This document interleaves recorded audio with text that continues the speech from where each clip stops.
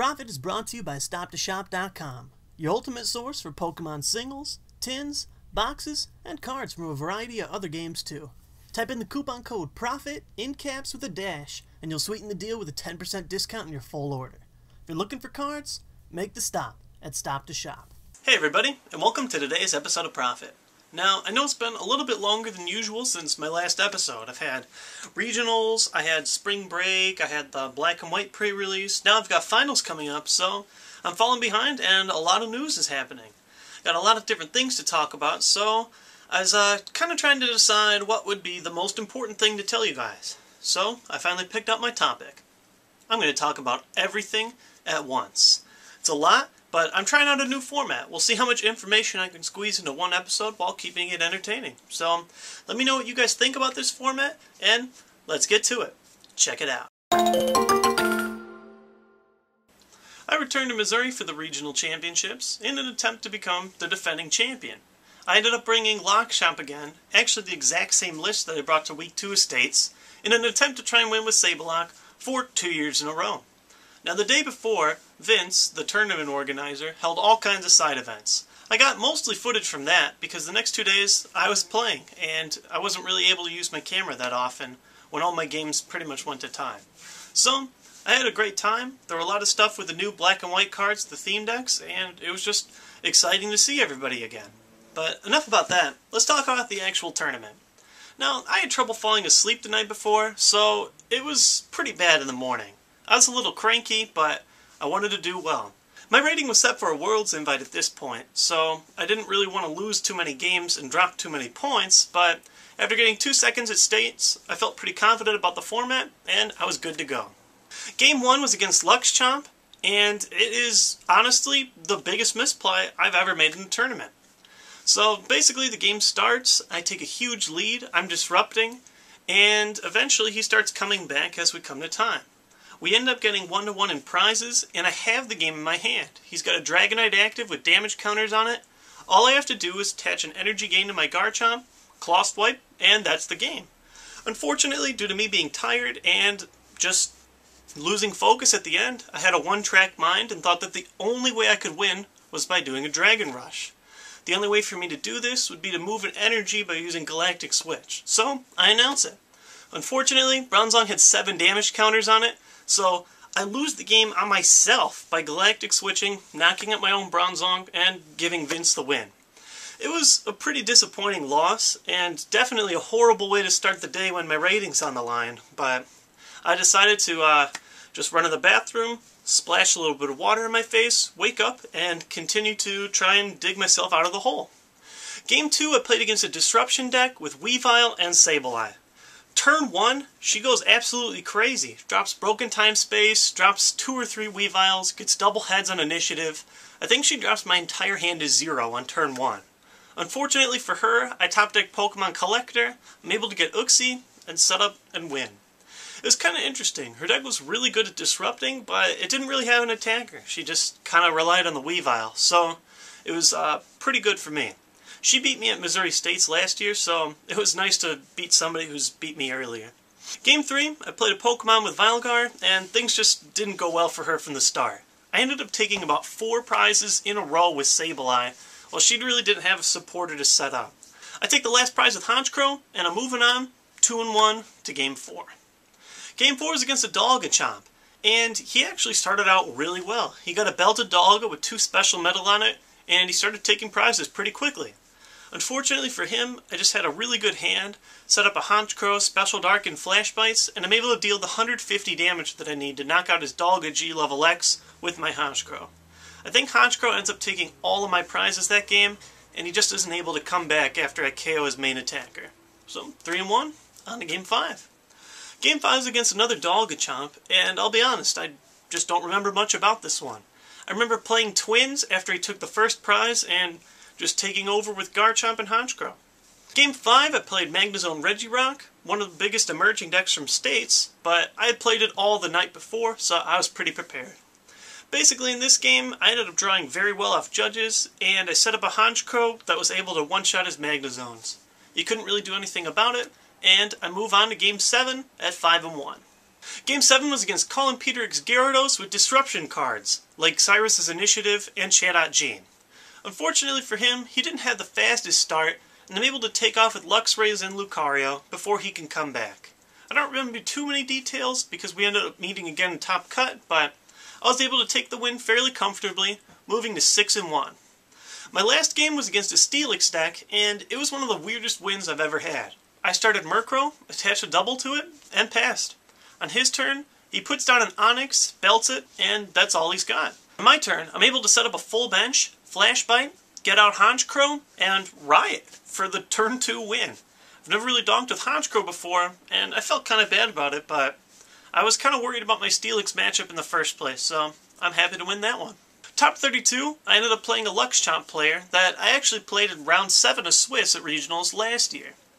Game 1 and 2, I can't exactly remember because they were pretty similar, but they both involved him taking an earlier lead, usually using Roserade, me using Twins and setting up, and beating him after that. Game 1 was actually pretty close, and Game 2, he just had a pretty bad hand. Moving to top 16, I ended up playing Colin Peter's Gyarados with Disruption. Once again, I can't remember too much about these games, but I ended up using Luxray and Honchkrow a lot to take most of my prizes. Unfortunately for him, he hit so many tails it wasn't even funny. There was one turn where I think he hit 5 tails with Super Scoop-Ups and Junk Arms. It was crazy, I feel bad for his horrible luck, and I ended up moving to top 8. In top 8, I played a Scizor Magnezone deck. Now, I felt pretty good about Magnezone, but Scizor's one of the worst matchups my deck has. I run so many special energies, and no real hard counter.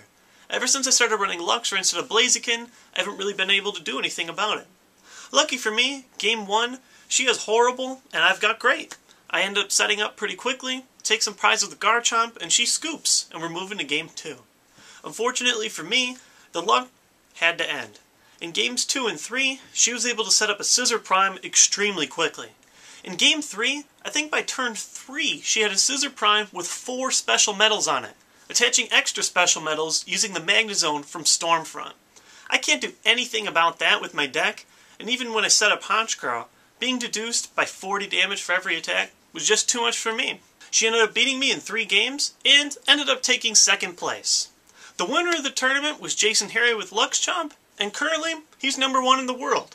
Pretty well deserved for a pretty good player. Speaking of high numbers, I did pretty well myself. I'm currently ranked 9th in the world, and I'm definitely on track to get my invite at the end of the year.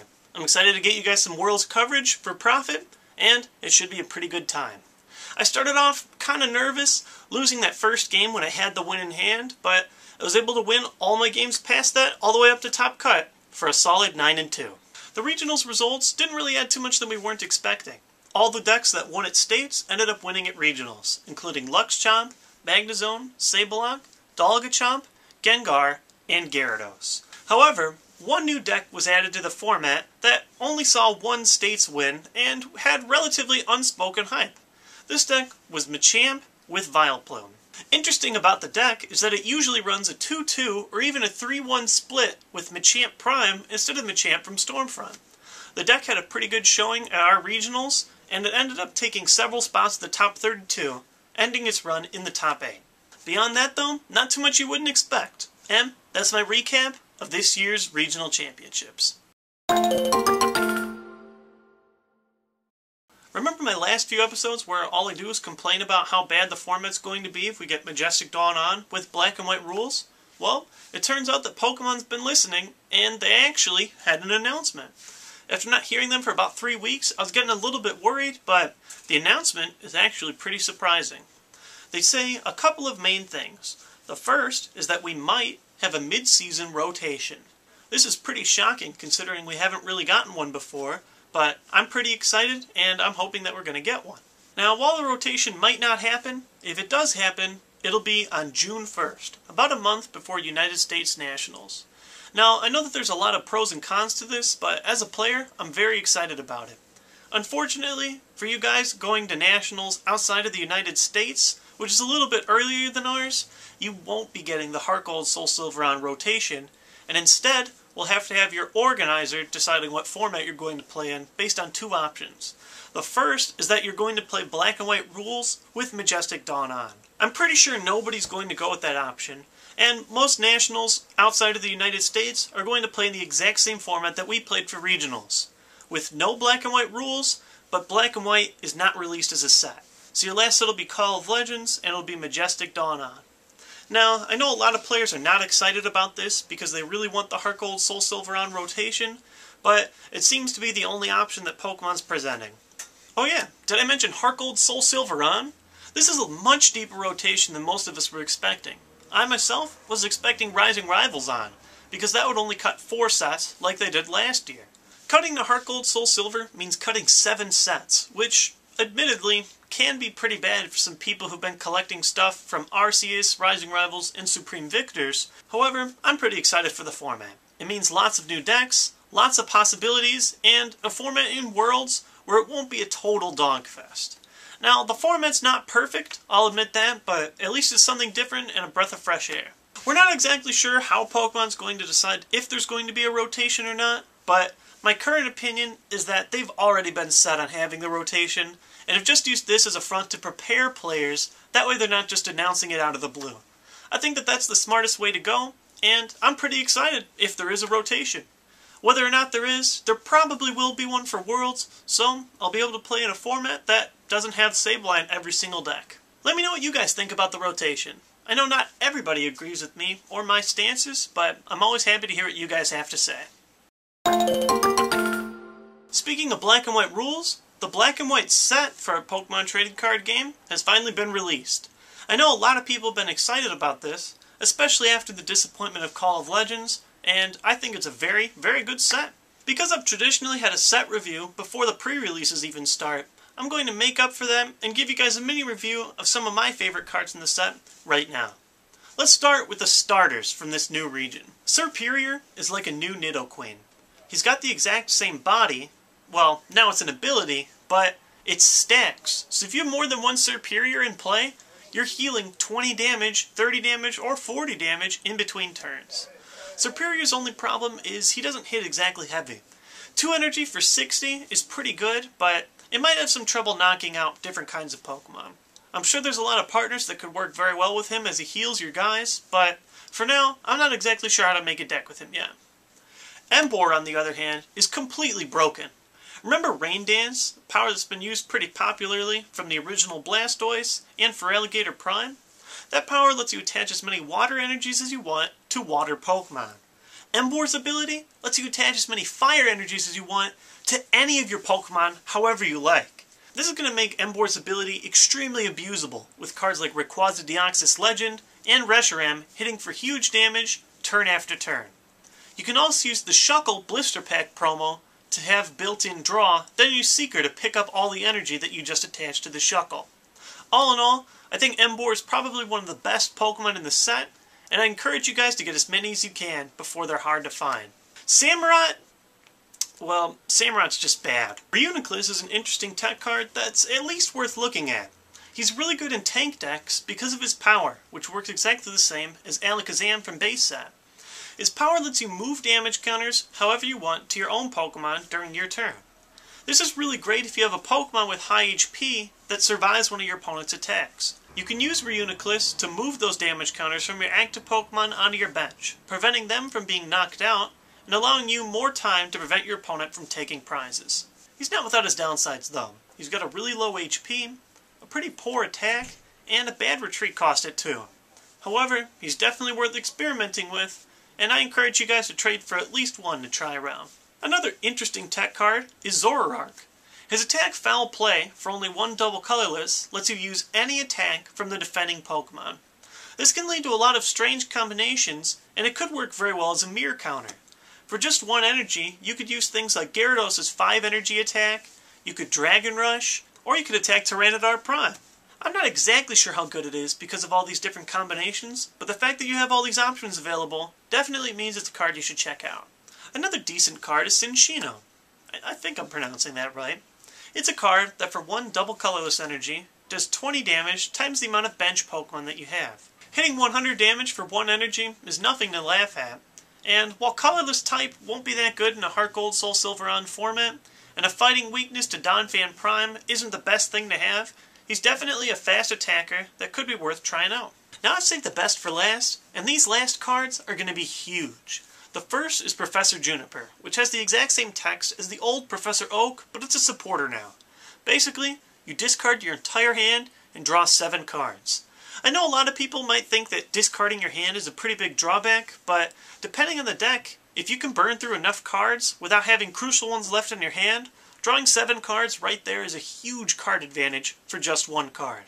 I've tested for Heart Gold Soul Silver on, and I've found 4 copies of it to be pretty crucial in every deck that I've played. Definitely trade for them while you can.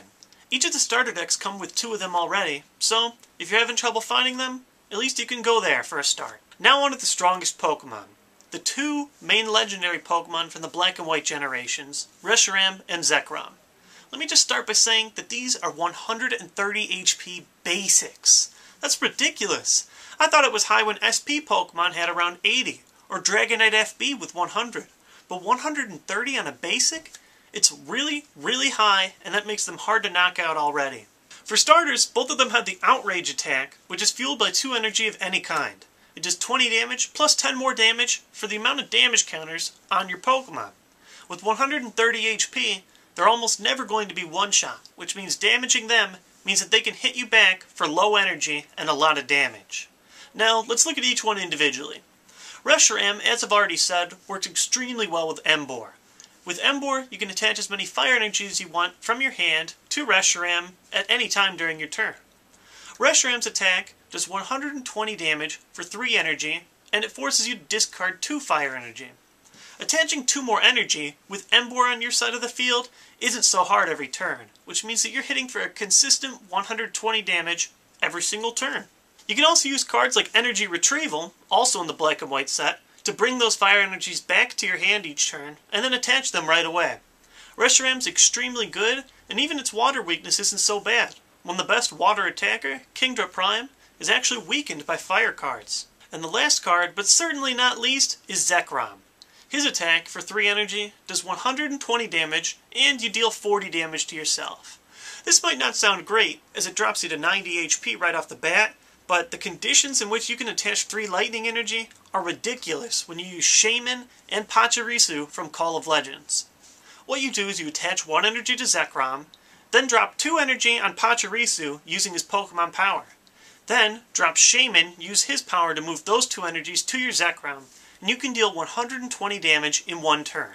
Unfortunately, this is something I fear about the game.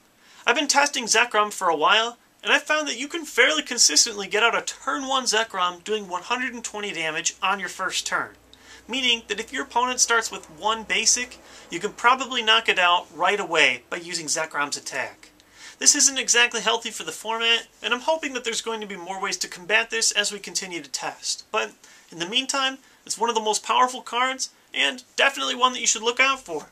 Both these cards come in 2 versions. The amazing full holo version, which is really rare, and the regular holo version that comes in the set. In my opinion, the full holos look so much better, but considering they're so hard to find, and the other 2 are also tin promos, it's probably going to be a lot easier to get these from tins or packs as you pull them.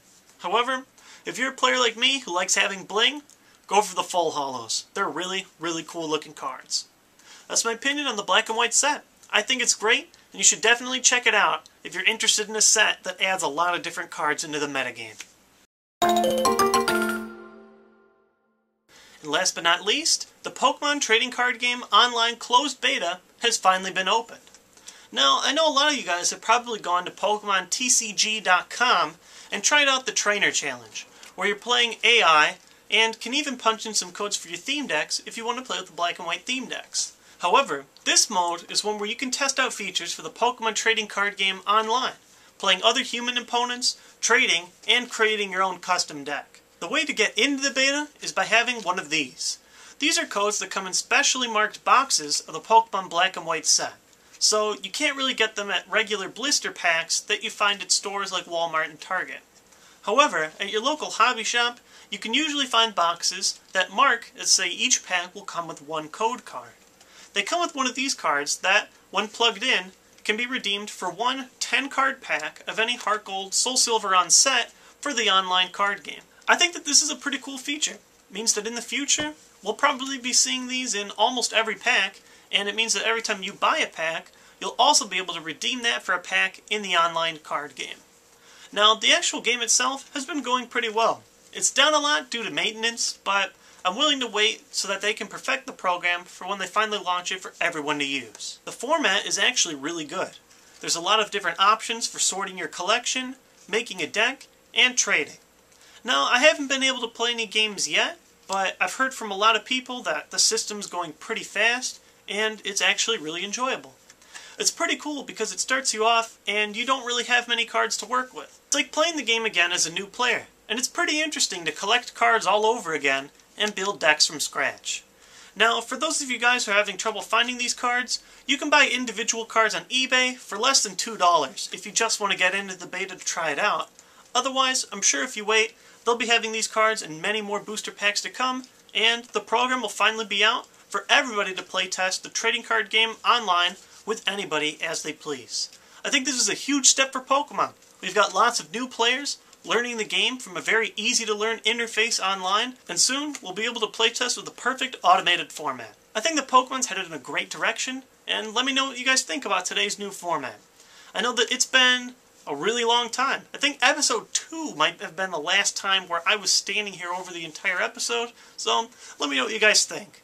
I find that it's a little bit easier for me to just kind of freeball my thoughts here instead of reading off a script, and it can help get a lot more information out in one episode. But, again, it's up to you guys to determine what the best format is, so leave your comments in the comment section below. Until then, hope you guys enjoy Black and White, and have a great weekend. Peace!